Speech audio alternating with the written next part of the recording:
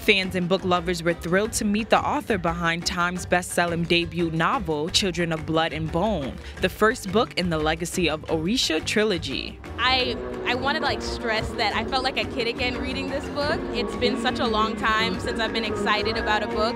The Lit Bar hosted New York City book launch for novelist Tomi Adeyemi's highly anticipated sequel, Children of Virtue and Vengeance, held at the Lovinger Theater. It was so important for us to bring authors like hers and these big literary stars to our community because we absolutely read and we want to highlight that. Owner of the Lit Bar, Noel Santos, had big dreams on opening the bookstore after the closing of Barnes & Noble in the Bronx. Today, the Lit Bar is the one and only bookstore in the borough.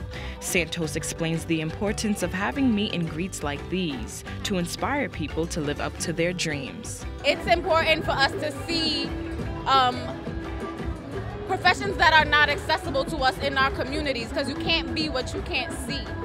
So it's important to know that you can be an author like Tomi Adeyemi. Maybe you want to be a bookseller like Noel Santos. An emerging author and college student shares her experience here at the book signing. This is my first actual time meeting an author and being a Black author myself.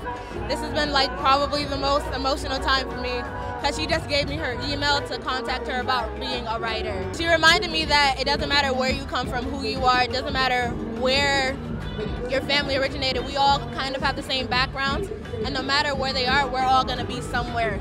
We're definitely going to be somewhere great.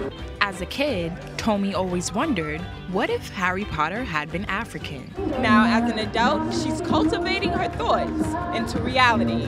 Reporter for BronxNet, Ashley Tiffany.